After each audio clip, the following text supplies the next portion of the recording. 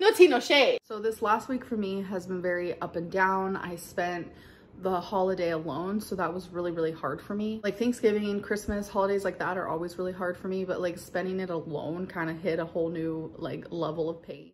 I think the number one thing that makes me want to binge eat is just like overwhelming amount of sadness. Also loneliness and boredom. Like if I'm feeling any sort of negative emotion and I do not want to feel it, then binge eating seems like the cure for the time, because like while I'm binging it feels really good. Like food just comforts me on a whole other level. Something I have like recently discovered, I had to throw away my peanut butter because it became a major trigger food. Over this last week there was a couple times where I literally just took the jar of peanut butter and I started eating just like spoonfuls of it. So that went in the trash, because even just having a serving of it, absolutely not, because it just majorly triggered me for some reason. Now that I'm actually sitting here thinking about it, I think it's because it's super sweet and I'm currently not allowing myself to have anything sweet. So the minute like peanut butter entered my mouth, I was like, oh my god, like, and I kind of just felt like overboard on it. So I was like, nope,